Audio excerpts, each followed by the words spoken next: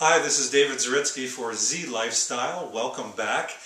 Today we've got a pretty interesting challenge, if you will. By the way, I'm wearing a couple pieces from Land's End, the Land's End Slim Fit jeans. Very comfortable, good on a day like today, and you'll see pretty soon what kind of day it is. And the Dobby shirt, which was a big hit over the winter, and I just got it in. Really cool piece, kind of a old-fashioned vintage crepe-like textured slub cotton, really comfortable with these really cool ties on the sleeve, as you can see right here, and some really interesting kind of fake epaulets that I was kind of about at first, but they're growing on me. But why am I dressed like this? We're going to do another field test of a Land's End canvas product, so happy to have you on board. I recently received in these. These are the Montrose Alpine Boots.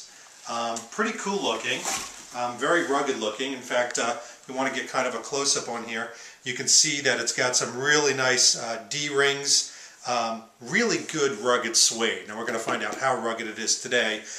Nice lug sole, and the interior has some really nice cotton twill with, it seems like a little extra padding in here. So, well, just like we did with the campus jacket, we're going to put this to the test. So Land's End has always been a company that prides itself not only on fashion, but also obviously on, can you wear this and be comfortable? So we're going to go out there, and what a day do we have for you. First of all, we got dumped on. So the Northeast has a couple inches of snow out there, slush, and if that wasn't enough, we have a beautiful cold front coming in. So it's going to be nasty out there. We're going to give these a test and find out, are they just kind of cool looking Montrose Alpine shoe, or can they really survive out there and keep me toasty? So let's go find out.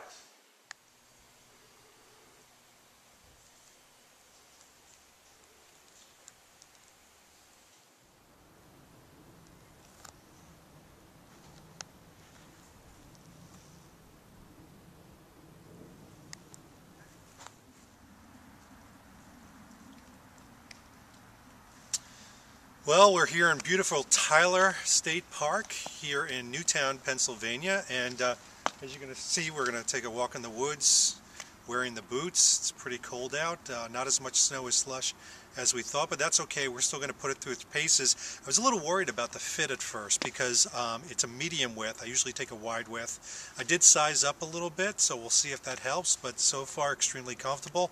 Nice and warm and toasty, and as you can see, by the way, you may recognize some of the other pieces. Obviously I have the flannel scarf, thank you John and Kira, and I've got the canvas waxed ochre jacket, the field jacket as well, which is incredibly warm. It's got a corduroy lining, so it should be nice and toasty. Let's go take a walk and check things out. Come on.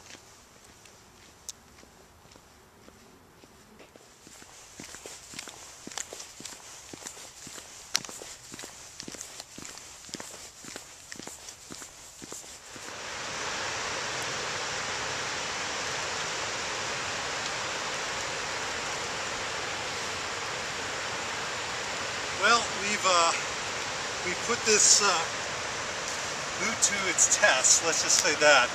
The lug sole's really good and thick. It has nice traction. Hard to tell, but I'm standing on a pretty good angle right now.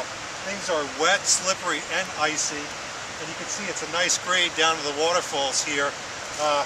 Even sticks nicely to kind of a tree. And that was a big test for me because to me this is a compromise boot. What's a compromise boot? Well, in fashion, you know, there are boots you want to put on that look really nice during the winter. If you look outside, it's cold, it's snowy, my cheeks are starting to freeze, and you're worried, do I want to ruin these boots? Then there's the opposite side of boots that are totally utility boots.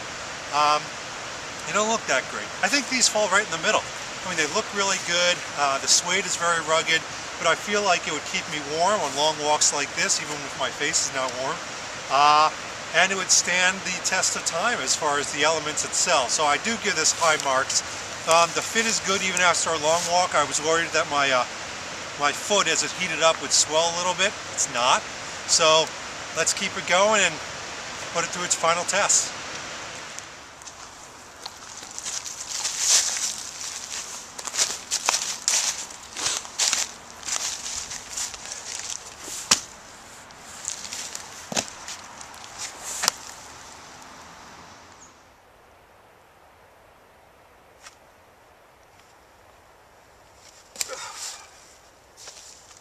Alright, so do I recommend these? Absolutely. Look, the only con that I could really find in this is that when I opened the box, there's that little bit of fusel oil, if you will, on the rubber, but a little bit of soapy water, and that went away. And certainly out here on the pacing of a forest like this, all that smell's gone. It just picks up the forest air. The pros are wildly deep, and I think I went over them, so no sense repeating them. These I know are on sale right now, so I would take advantage. But I think it's another testimony to Land's End Canvas, working on both the fashion sense as well as the practical sense. So thanks very much. Keep up the good work, and we'll see you on the next review. Talk to you soon.